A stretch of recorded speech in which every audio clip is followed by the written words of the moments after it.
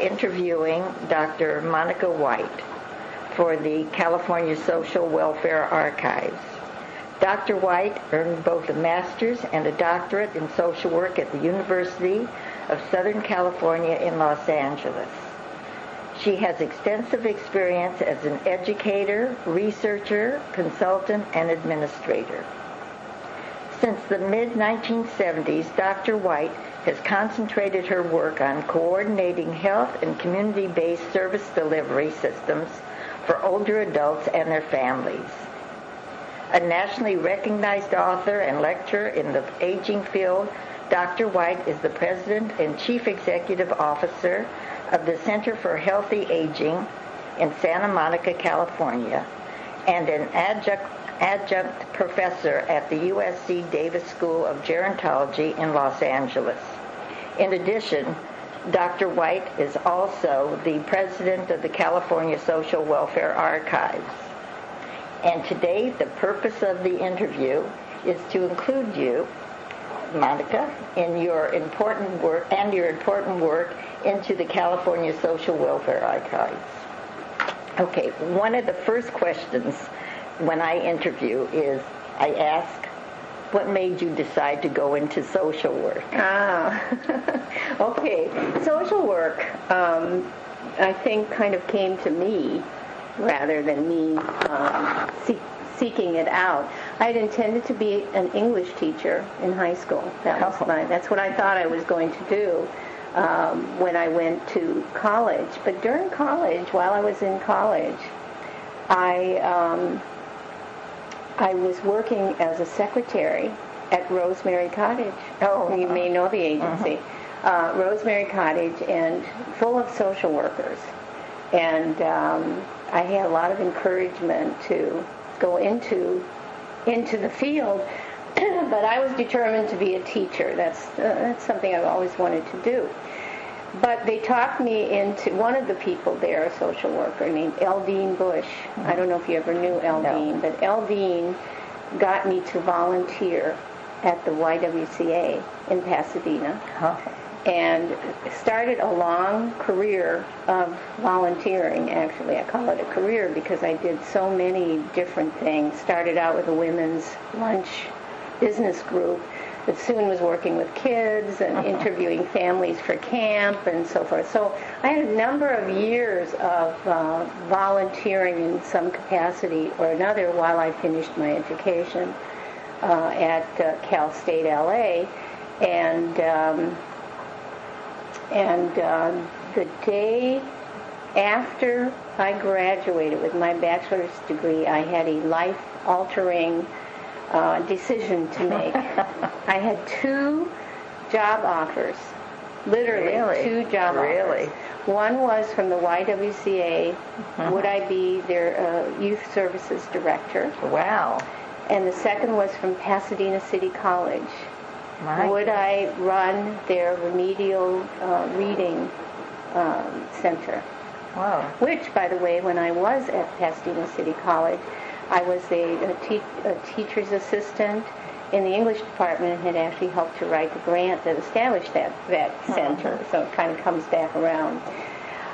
And that was the decision I had to make. I felt that I had trained to take the remedial reading. I was very interested in that, but that I had all this experience around, working with people and so forth. So I looked at it this way. I decided that if I took the job at the college and I looked 5 years ahead, I'd probably still be sitting in the college, in the reading lab, with my bachelor's degree, pretty much stagnant. At least that's what it felt like.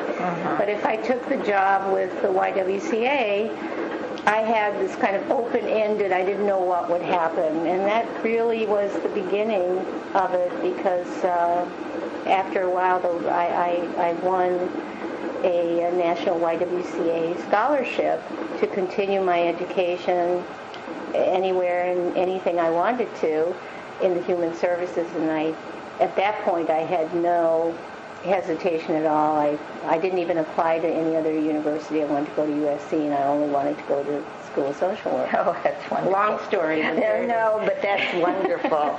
and it must have made you feel terrific to be able to come out of school like that and to have 2 positions offered. How flattering. Mm-hmm.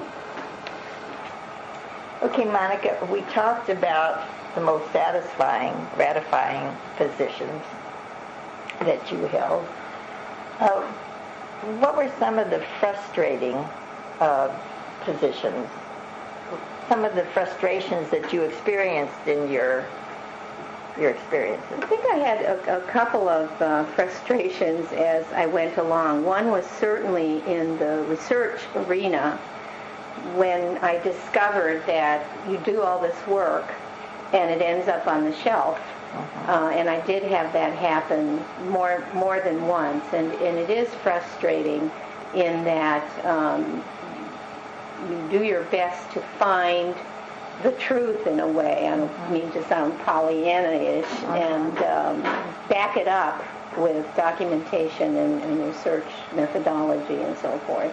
And then nobody pays any attention to it. And I think it takes you a while to settle with yourself that does happen on projects, and it did happen. The other is that you don't, in research and evaluation, in hindsight you can see what didn't happen. In hindsight you can see what you were missing. If I can give an example, in MSSP, after years and millions of dollars of this research for this major effort across the country, we, at least in California, I don't know how it was in other states, although I think similar, we discovered that what we found out how to do was how to save the federal government money, not necessarily the state. Oh. And it's complicated to explain why it turned out that way, but just the way that it was structured. And so there was a lot of having to go back and say, is this what we want to do, and what can redirect this? And there has been work done in that regard. The other frustration, which perhaps is quite pervasive in my work in aging and continues to this day, is rather major, and that is the inability of the acute care system and the community care system to get together. We've done incredible work in coordinating and building some bridges, but I in my mind, I see one of those rope bridges across the water that's very shaky and unstable. And I don't know what will make that difference. Someday it has to do with reimbursement, with traditional perspectives, with the inability somehow of policy makers, decision makers at a high level to see the extreme importance and necessity for care to be looked at in a much broader way, and not just health care. That people have other arenas of need.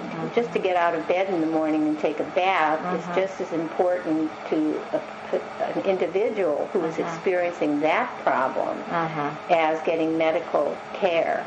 And we haven't solved that problem, and it would take many hours to even articulate some of the things we may wish to do about that. But it is a continuing frustration, and I feel like I have spent 25 years of my life at this point working on that, and I've worked on it in smaller arenas, but have had quite a number of opportunities to make input at the state, the county, the city levels, and have been involved in some national activities as well to try and make that integration, or at least coordination, occur. Participate in that. I'm not in a position to make it happen, but to participate in that direction. In a perfect world, how would you go about? I mean, what are the salient points that you would like to see happen? In a perfect world, we would have a pot of money that is designated to people's care. Okay, but elaborate on the type of care that you're Exactly. talking about. The type of care that I'm talking about is that if you need a heart surgery, that you could tap that money, and if you were unable to see the cans at the grocery store shelf, that you could also use that same pot of money, and you could tap that money to have someone to escort you to the grocery store and help you. So, or if you need someone to come in and cook meals or do daycare, that's part of the care that you need, just as much as you need medications or a medical procedure. So of course it's a wild dream, because what we have right now is many streams of funding and reimbursement, and as long as it's tied to health care or medical care, acute care, or follow-up, it's going to pick you up and take you somewhere, even if it's to county medical. But if you have trouble putting your clothes on in the morning, and so you don't, if you have trouble, taking a bath or cooking something for breakfast, there's nothing to help you. Or carrying your family, or whatever, anything. So we have a very fragmented system. And in a perfect world, we wouldn't have that. It would be about taking care of people, not A, B, C, or if you don't, or if you have to have orange hair, purple eye, and one leg to be eligible for. Otherwise, you don't qualify. So, I mean, that's idealistic to a certain extent, but we could have systems of care that worked. It wouldn't have to be all or nothing, but we could have systems of care where there are truly integrated partners in the community, with hospital and nursing homes and home care, both medical health care, home health, and non-medical home care, where we have organizations and agencies and services within the community, be it legal, financial. They could work together. It really is possible, but you cannot tap the medical reimbursement. Why should they let it go? No. Whether it's managed care or private care, they will not slice that pie any other way. And until we figure out a way to either create a new funding stream for the non-medical care, or share the funding stream and enlarge it to say this is about caring for human beings, we're not going to solve that. Non-medical care is funded with what I call exceptions, meaning waiver programs for very specific types of people, usually old, poor, sick, frail, really vulnerable. So you have that exception, which is by legislation, or with a lot of people like myself, major black and blue needs, begging for money, from begging for money, from fundraising and donations and writing grants. That is how that whole system is funded. Is part of the problem that all of these, the programs are fragmented? I mean, the money is fragmented. Like different people are taking a little bit from here and a little bit from there. Do you think that there are different parts, different legislation or whatever that has provided for, and it's too fragmented? There's not one core. There's not. We are a categorical system. It's legislation, and it's accepted that way. Everything is in categories. Now, we could talk about the positive sides of that, because there are many people in the field, in any of the human services field, who worry that if it was all one, that there would be people, one pot, let's say, if it wasn't categories, that there are other problems, that the whole is sometimes less than the parts. So if we put together money, for instance, as we are doing in California, we're starting to put together long-term care populations as a category, so that the younger disabled and the elderly are in one pot, and that is the direction that's going. But there are many who say, well, there's less money than there used to be when the elderly and the disabled each have their own pot. In other words, together, you always have an economy of scale. So together, there's less money than there used to be. Probably because how many people need to run one program, and you need more people to run two programs. That's a simple example. You know, you have two directors and two accountants and two secretaries. So it should be cost effective to have one. But this remains to be seen. But this is a direction, though, that we are going. We're going there, but very, very slowly.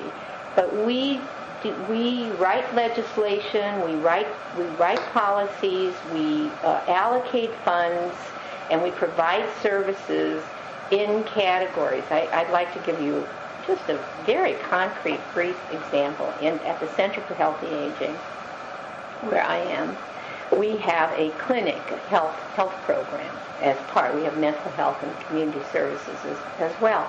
That's in the clinic. We have a wonderful program with the state of California, Department of Health, to screen breast and cervical cancer screening for women without insurance, with no access to health care. Is this just for the elderly? It's for adults. It's for women 50 and older. So the money is for screening.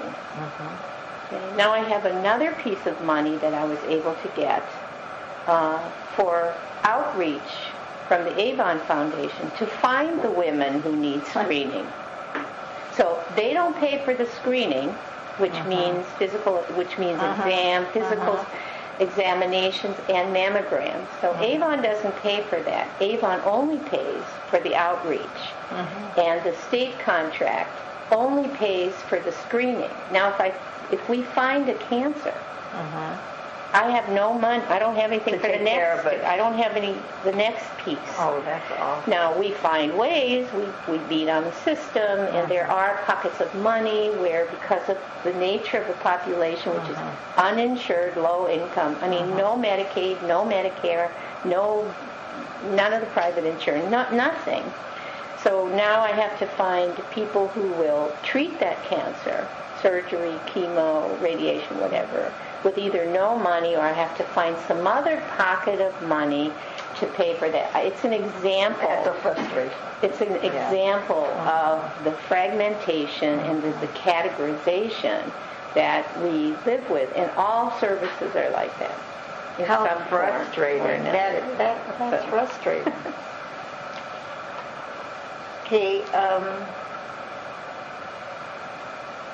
was there a social movement that you were involved with that seemed important to you but didn't lead to the goals you wanted to obtain? Could we talk about that, or? Well, probably not in that context. And the thing that comes to mind for me immediately is that there was a time that I was very interested in the blurring of lines between the public and the private sectors. And I at one time thought that I would like to do my dissertation on that topic, and in fact wrote a brief proposal. I think I was working with Sam Taylor at the time, and wrote a brief proposal because I was seeing that, I had done this work with the contracts and how the service sectors were intertwining. And I thought that the financing was beginning to intertwine. And in many ways, there's very few private nonprofit organizations that don't have some public money now, and some of them have much, like Jewish Family Services, like Huntington, like Altamed, and so forth. It's a real mix, and I was real interested in that, in that trend, but I've seen it happen, but I didn't get to follow that up. And the other one we have mentioned, and I won't repeat it all, which is there was a time that it looked like there really was going to be an effort to integrate levels of services like acute and long-term and community care. And I was on a national consortium of systems that was piloting new ways of serving people and providing services and pooling funds and things. And it has not happened. They're still working on it, but it has not happened. But how many years have they been working? They've been working on it now, going on, I think it's going on 10 years. It's a National Chronic Care Consortium, a wonderful organization headquartered in Minneapolis. That I was one of the founding members of that board, and they're doing wonderful work, and they're fighting this, trying to get it, but it hasn't happened. Okay, and in the social movements, what successes would you like to talk about? Oh, gosh, I think incredible things have happened for the elderly, for caregiving, for acknowledgement of the complexity, I think, of an aging society. Of course, my attention and my work has been in aging, so that's the area that I feel most knowledgeable about, but and specifically, it sounds like a small piece of it, but specifically the case care management, the coordination of services, this whole movement to place responsibility for figuring out what people need and then getting it for them by hook or by crook.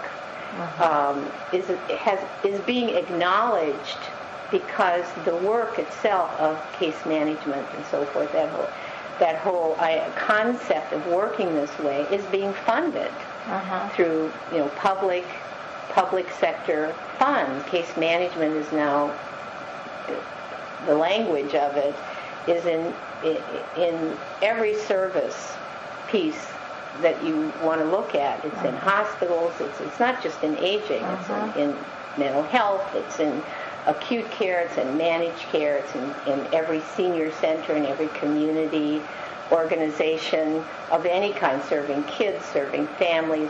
Aging didn't invent it. There's always been something like that around, but not to this extent. Yeah, and it's not really a big social movement, but it is a way to assure that people get services of one kind or another, and it's become the preferred way to bring people and their needs together, and it's being supported. It's being supported by many different sources, including public monies, private monies, and fee-for-services and insurance money. So the acknowledgement, it's really a response to the fragmentation, that somebody has to put it together.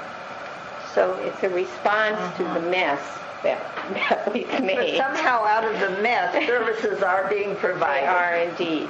And it's amazing.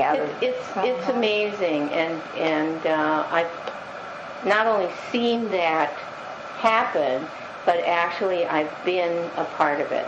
I've been a part of, because I have trained thousands of case managers. I have probably been responsible for helping, not doing it, but assisting agencies all over the country in developing these kinds of this kind of capacity, the services itself. And that's really rewarding, and also, like I said, I don't know that it's a social movement, but I think the social movement is getting older and figuring out what to do about it, acknowledging that it's happening as a society, and developing policies, developing funding streams, developing solutions to the issues that are associated with an aging population. Well, one of the questions I was going to ask you, like, what significant changes have you observed since you first began to work and presently? But I think that you've almost answered that. But if you'd like to add to it. I would like to add to it because there is one area that's happening that we should keep an eye on. It's going to be very interesting, I think, even to social work as a profession. And that is the professionalization of case management. Case managers are from every discipline. They're nurses, they're psychologists, they're gerontologists, they're social workers. They're paraprofessionals also. There are paraprofessionals. There are physicians who say they're case managers and so forth. And of course, it's big in the private sector. Fee-for-services case management, very successful businesses. But what is happening is that it's becoming professionalized. I call it that. Not everybody calls it that. There's professional development, training, continuing education. There are now certification that you can get as a case manager, care manager. The language changes, but more or less. There's a tendency to now call it care management. But there are now beginnings of degree programs.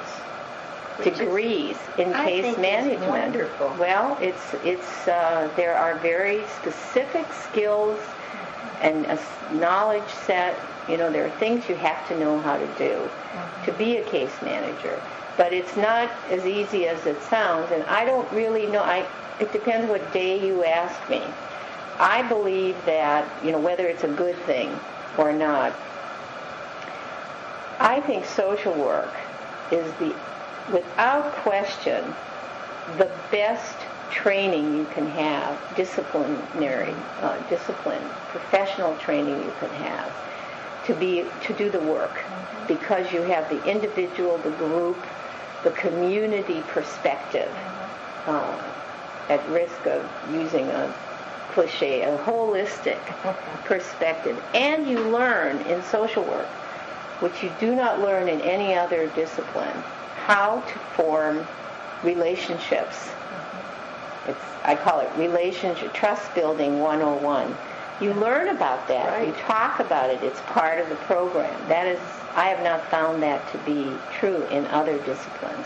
However, there are times when you would want your case manager to be a nurse because of this setting that you're in. If you're in a hospital, it would be nice to have that help and the credibility that the physicians put on a nurse rather than a social worker. So there is room for many, many of these disciplines. So now if we have someone coming out of a liberal arts bachelor's degree and going right into a case management degree, we don't have the clinical grounding or the healthcare grounding. So there are issues about that.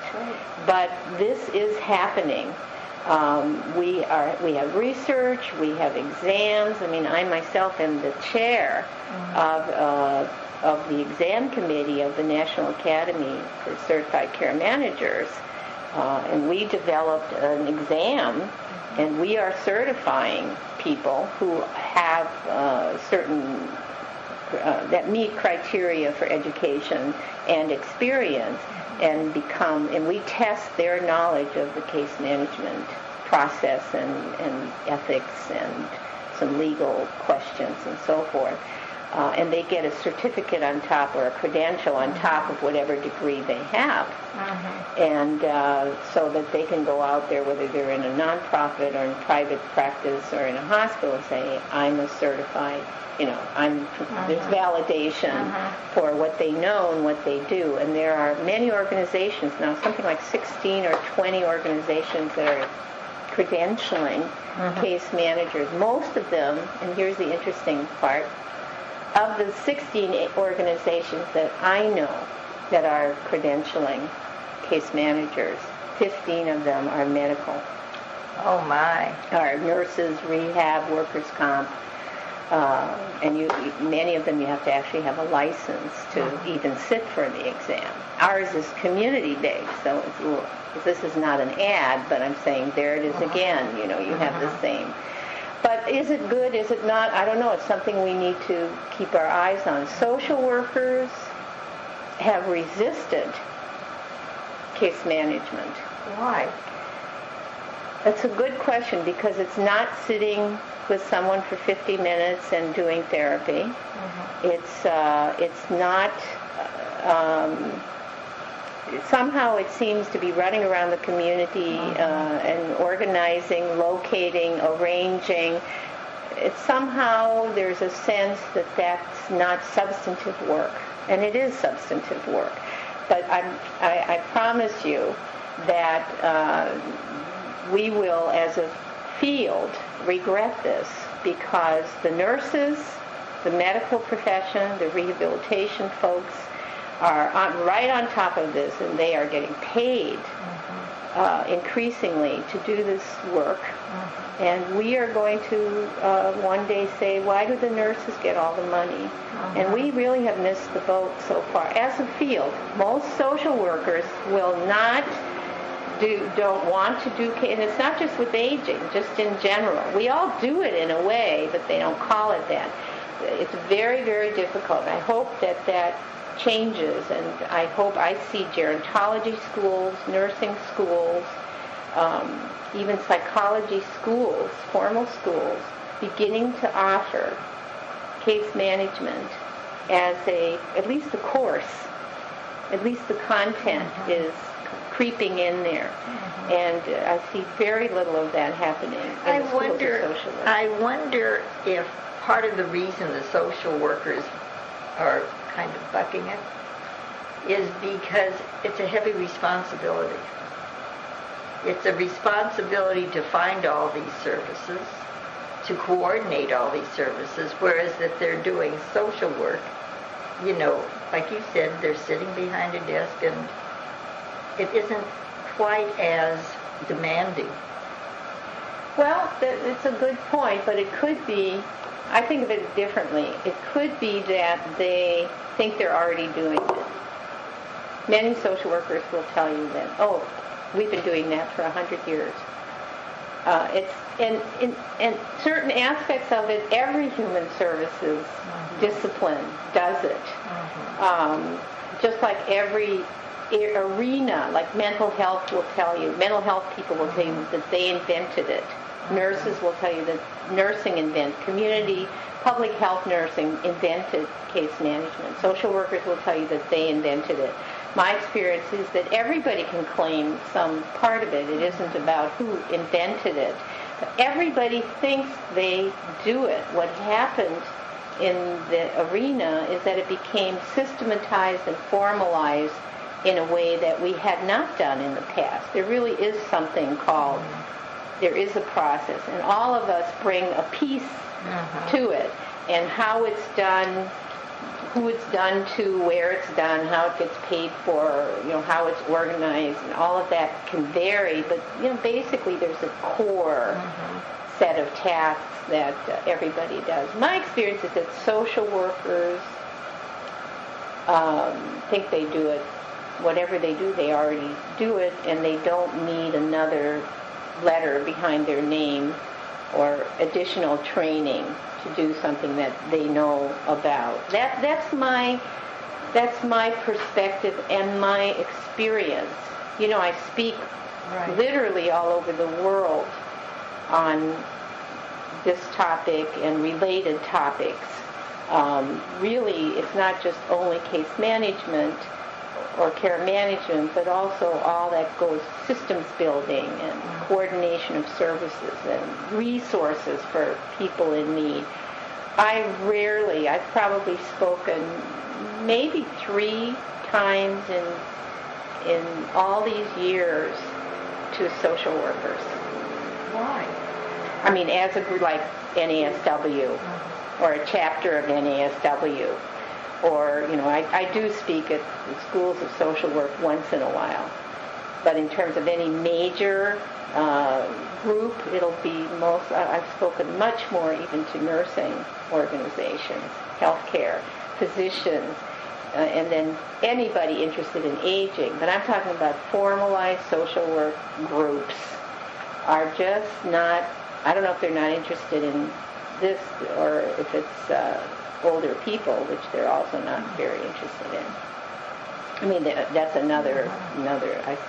This has gotten to be a whole frustration talk. But it's frustrating to me that social workers also don't care as much about older people as I'd like them to. They love kids and families and, and the clinical piece and mental health services, but very few social workers say, I want to work with older people. They think they're not going to work with older people, and of course, we all are. We all are in one way or another. Even if you're working with kids or adolescents or young adults, you're going to run into older people, and I would wish that we had more content in aging. And of course, we've tried, and USC has tried. I've been involved when they had an aging concentration, and people didn't sign up. That's interesting. Yeah. So, anyway, those are some of the... Yeah.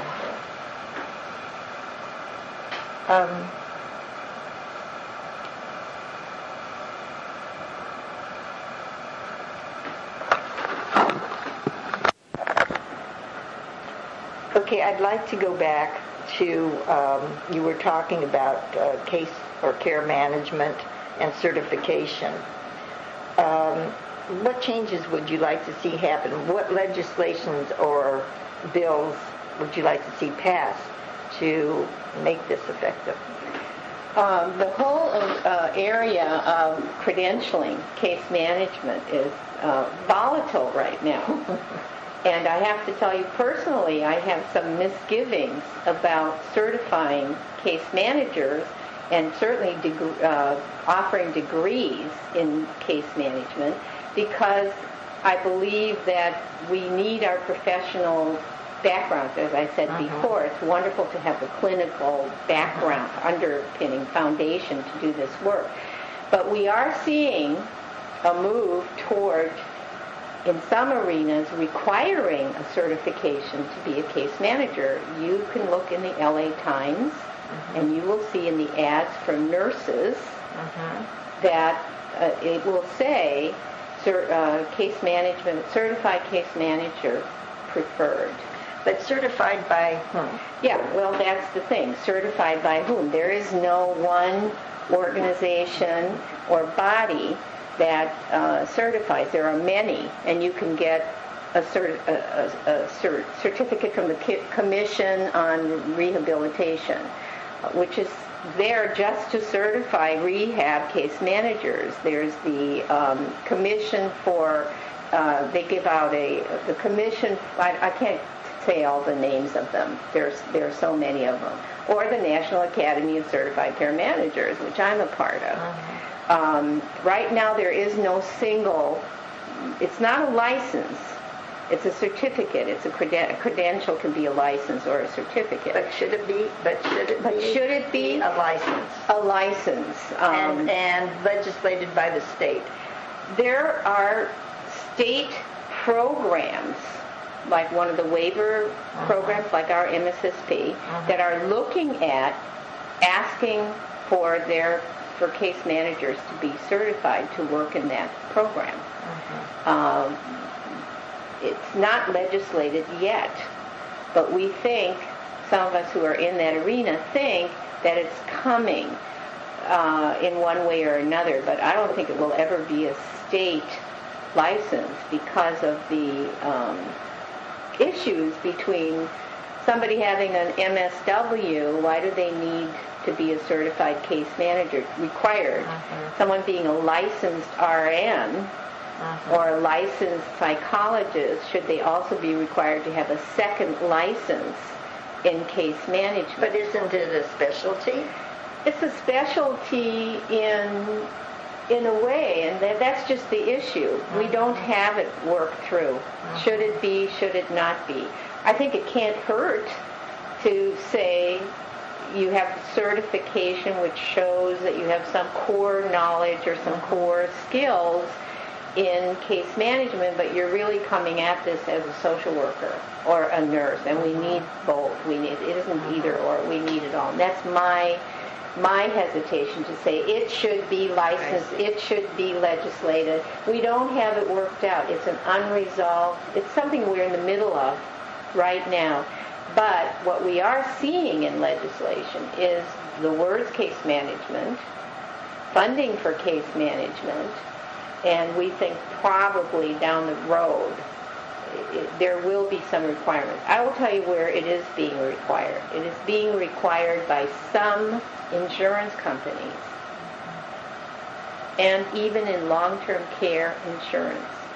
And in long-term care insurance, there are companies that, in order for you to be a case management provider for their enrollees, they require some kind of certification.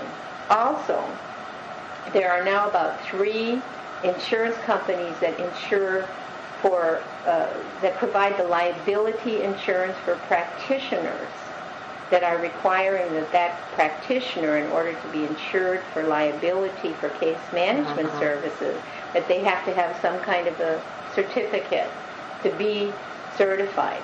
There's also a whole movement of network building, national networks of case managers who are, so that if you have an aunt in Ottumwa, Iowa, you can call me up, and through my network affiliation, some are formal, some are less formal, but many are very formal, I would be able to find you a case manager in Ottumwa.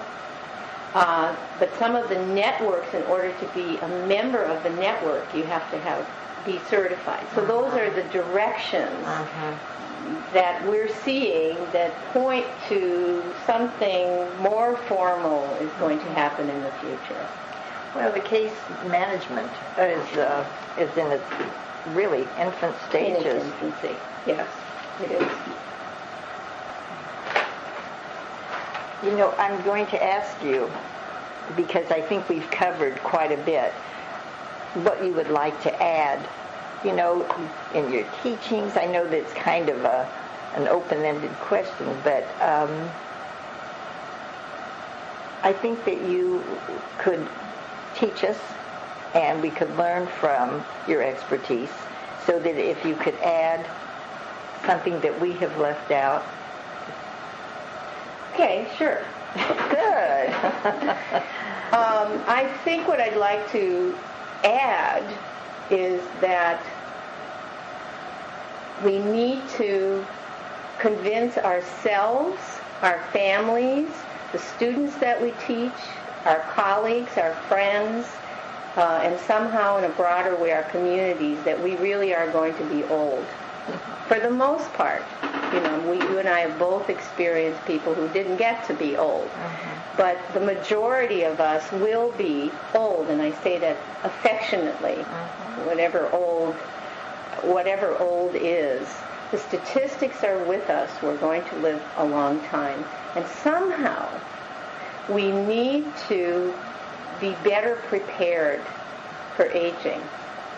We have no preparation in life. Nobody prepares us to be old. And I think often of Genevieve Carter, who used to speak of this quite a bit, and I realized increasingly how right she was. She used to complain that nobody ever told her what it was really going to be like, and she lived to be 92 or so. And I used to say to her, Jen, please write this down. Let's write about it. Talk. And I got her a tape recorder so she could talk. I want you to tell us what it is to experience age so we can learn from that. And she never did do it, but I think the lesson is there are things to be learned, and we have to to teach each other. I think maybe it's good that we don't worry about it. We shouldn't worry about it, but I think we need to get real about aging. And we all have role models about people like Francis Feldman, who we all want to be that way. Absolutely. But for the most part, people ignore it. And in my work, I see it in dramatic ways, the surprise about aging, whether it's yourself or someone in your family. And with 76 million baby boomers coming along, there's somebody turns 50 every 7 seconds. And, we must do something to prepare people a little bit better, and that in itself could have tremendous implications for what we have to do for those people who really need a lot of help, that it has a bearing on the system of care. If we could get people to take responsibility and do some planning for getting older, it's going to have some implication about the service system and what needs to be done to take care of people. And I don't have the answer, but it's something I just would like to say, that to increase the awareness that we're going to be around for a long time, and how are we going to do that, and how do we best do that? Monica, how do you prepare for old age? I think that you prepare for old age by, first of all, planning for a long life. It sounds so obvious and trite, but there are things that need to be considered. And education, self-education or education that you can access. You have to think about basically 5 things. You have to think about your health. And while we all know we get caught by surprise and we get caught with health issues we can't anticipate. There's a lot of things we can anticipate by knowing about our family histories, by doing the things we all know we have to do, and the donuts we shouldn't eat and so forth. We can think about, because I have to take care of myself. So that seems simple. It's not. It's something you have to work at. We have to think about our finances. Most of us are not going to be rich. Most of us are not going to have a lot of money, but we still have to somehow survive financially. So it's not about everybody being millionaires as they age, but it is about saying, I do have to figure out how I'm going to live after I don't, and so it's about budgeting and financing and planning for that. We all have to think about the legal things. We have to think about what's valuable to us in 2 ways. One, our material things, and I always say, even if it's your grandmother's favorite ring, you ought to just write down what you want done with it. And it's also what's valuable to us in terms of our preferences and what we care about, and having someone that you could trust and who you designate to take care of you. There's a whole legal arena that you can plan for, and you can do it any time. It's not really about age. Mm-hmm. It's about, God forbid, you can get into a car accident any time and suddenly find yourself incapacitated, mm-hmm. and have to make the same decisions that someone who is much older has to do. And you can always change those things, and you should, in fact, review those things. So it's about health, it's about money, it's about the legal aspects of protecting your interests, material or personal. And it's about housing. Everybody wants to, where are you going to live? Everybody says they want to stay at home, but it's inappropriate for some people to live in the place where they've always lived. And there are so many housing options that it wouldn't hurt for people to begin to think about alternatives, or at least know about them. And if they decide to stay at home, then the home needs to be a place where they can not only live, but where they can die. And that takes a lot of planning and preparation and thinking about it and so forth. And then finally, you really have to think about your support system. And it could be family, it could be friends, it could be an organization, but the connections, to be connected to someone and to plan those connections. Now, if you and I have no connections, but to people our own age, we could be very lonely at 100, and we could be very alone. We need to connect with a variety of ages and people, and that doesn't just happen. That takes an awareness and very proactive stance to have younger friends, to have, to have a network of support, and you can plan for that. If nothing else, you can hook up with a community organization, a Jewish Family Services, a Center for Healthy Aging, religious or spiritual group, but some connection. Now, all those things sound maybe simplistic, but they're not. It takes an awareness, a consciousness, and an acknowledgement that, I'm going to be around for a long time.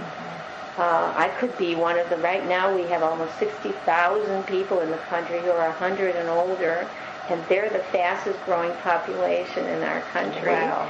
Is that the good news or bad news? I don't know. But 50% of them are not in nursing homes. That's wonderful. I mean, 100 and older, and they're not in nursing homes. Right. They might be living with family, or they might be in a, I'm not saying they're in a single swinging apartment complex, but they're out there in the community. And that's going to be, we can look toward that. I think we need to just become more conscious in a positive way. And when I do focus groups with older people in their 80s, their 90s, and I say, when do we start talking about aging to people? And there are people who say we ought to start introducing it in elementary school.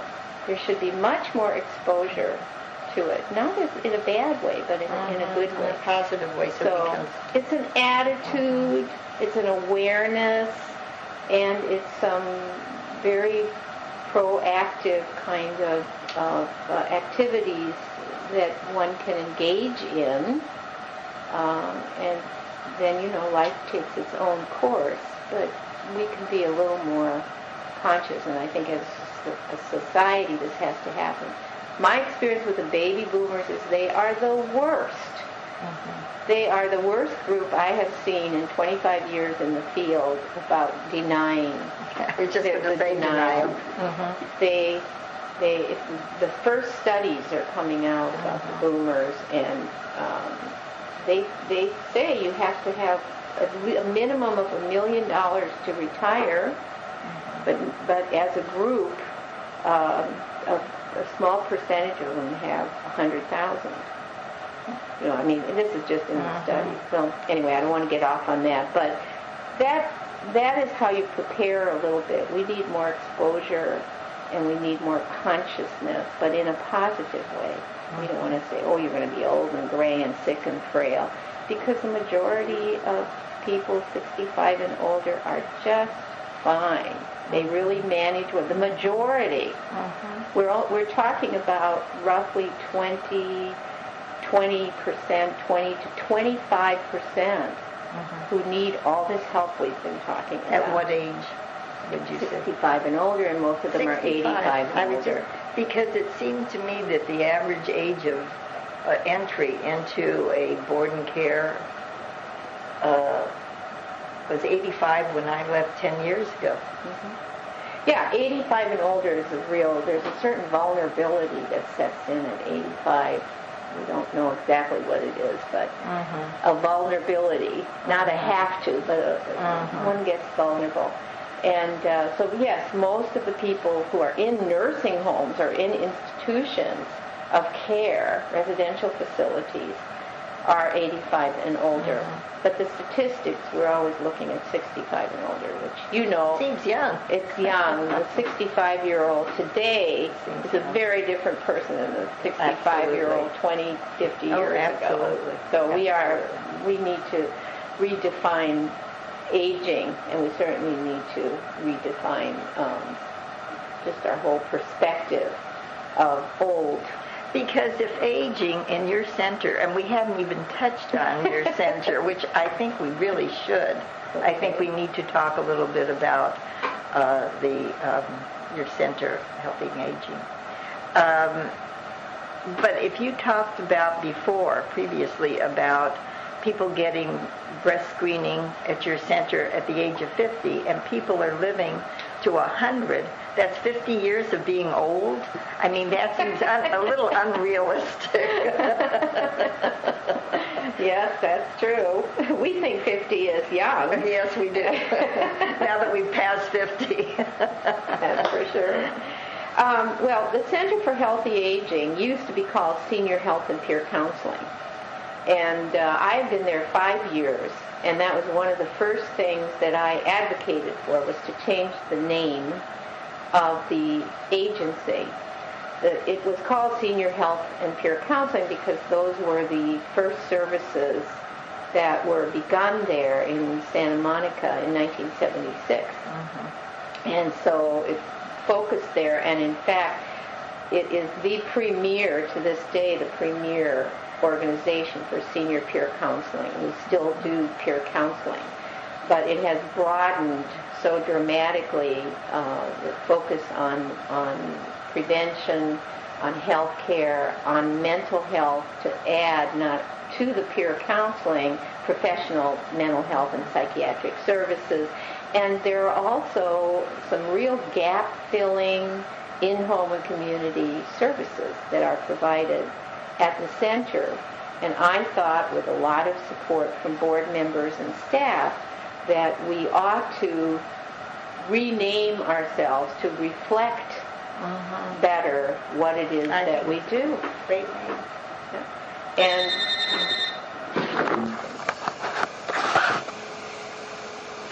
so, as I was saying, the new name then was not only to, as I said, reflect better what we actually do, but to also set a tone for where the direction we need to go is, which is that if we're going to age well, we can't start at 65 or 70 or 85. I mean, I believe it's never too late, but I think it's never too early. And while I'm not interested, and neither is the board or the staff for that matter, in beginning to serve young people, that is not our goal. I think we do need some services for younger people to begin this process, as I said earlier, raising awareness. You're going to be around a long time. What are leaves us wide open to do whatever needs to be done. And I believe that a small organization like the Center needs to be extraordinarily flexible to change and respond to the different directions that the community goes in, the emerging needs and the issues that come up. And I just wanted to be able to have a more open venue than, say, senior health and peer counseling. I just thought that was narrowing. It was perfect for the time that it was named. It used to be called something else altogether when it first started. Before peer counseling? Yeah, it used to be called the Santa Monica Bay Area health screening program for the elderly. I think I have it close. It was something like that, and then a couple of years later. And Bernice Bratter, who was my predecessor, was there for 17 or 18 years, did a remarkable job of putting this small organization on the map. It was a terrific effort, and she did a great job, and it's a wonderful organization. The center, because of its size, about a $2 million budget, about 35 staff, maybe 125, 50 volunteers, and we usually have about 10 to 12 graduate interns from various schools, psychology, nursing, social work, gerontology. Relatively small, really cannot do at the hospitals what the major organizations like Jewish Family Services with 400 staff and so forth. We can't really compete in that way, nor can we compete as a private nonprofit with a majority of our funding from the private sector rather than the public sector.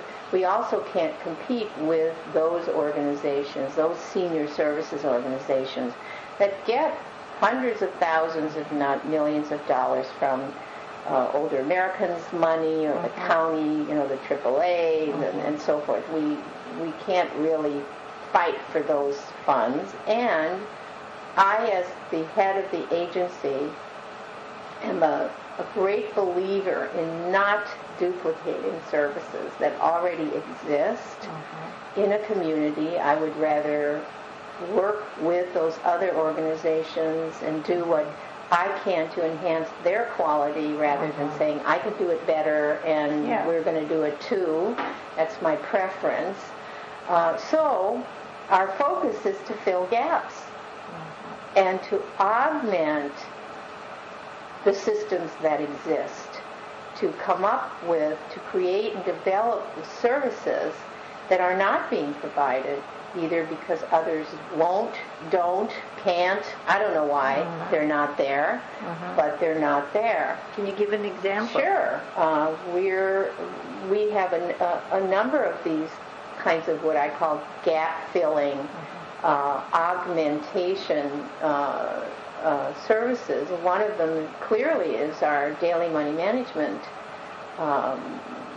program. It's not the only one in the world like it, although it has some unique characteristics. It's a program where we actually go into a person's home twice a month, pay their bills, open their mail, pay their bills, reconcile their checkbook, go through their insurance forms with them, or whatever other kinds of forms they need help with. And that's because there are people who can't see well enough or who have some other condition. Maybe they're a little bit confused. They can't remember. I could use this service. We all could in some ways. And we do this with volunteers. So it's very cost effective. It's scary for nonprofits to use volunteers for something like this, but our model of utilizing volunteers is very, very excellent. Our training and our supervision, our in-services, we're really on top of all our volunteer programs. To be a volunteer with us, you really have lots of rules and regulations and requirements, and we watch everything very closely, and we've never had any problems. Nobody else does that on the west side. Believe it or not, there isn't anyone else who's doing daily money management. We call it that's daily kind of money a risk, I think, that no one wants to take. It's a risk. So we also have a program, here's a little different direction, where we provide a professional person who is like a care manager type of person to a major medical group, primary care medical group, who is available to them just with a call if they run into someone who they're doing all the medical things, but someone in the office recognizes that this person may need something non-medical. It could be a nurse, it could be the office manager, it could be a physician. They can call us, and this person is available to the patient to make the links to the non-medical community system of services. That's a real gap filler. We're augmenting healthcare. We're augmenting the physician office. It's a wonderful project. We have others like that, but that's a project that was developed at Huntington. One of the projects that we created and developed there, and then I've adapted to fit into this community. We also have another example of that, a program where we work with retired nurses, and they actually help to manage medications for homebound people who may have a whole range of other services, but somehow they're not doing well with their meds. And these volunteer retired nurses under our program go into the home and figure out what to do about it, and to help the person or the family or whoever to organize to make the medications work, because it's such a risky thing not to be able to take your meds right. And we work with the physicians and the pharmacists, whatever is needed. So, we go on. Those are a couple of examples, but that's direction that I think we need to go in, and that has served us well, is to look for the gaps and to address them. Of course, we have to find the money, write grants, beg and plead, but we do it. And you've done a beautiful job. Thank you. Monika, I want to thank you. I think that you're fantastic. I'm really impressed, and not only that, but I'm preparing for my for my aging, because I don't believe I'm old yet. but I've learned a lot, and I think that anyone listening to or reading about your interview will also learn a lot. And I thank you profusely. And now that you've really closed the interview, I would like to add one small thing. Oh, good. I'm sorry, I don't want this interview to go by and not say this. I do a lot of writing, as you've seen from my resume, and I just want to say that I think it's critical, it's essential for people who work in the field to write and to contribute to the literature, to the professional literature. You're absolutely right. I think it's critical, and I would encourage people who are not in academia to write. Absolutely, so it doesn't get lost. That's right, and there's a lot that we can contribute. I've written from the academic side, but I think it's important for people in the field to write. So your list of publications is really impressive, along with everything else. And thank you once again.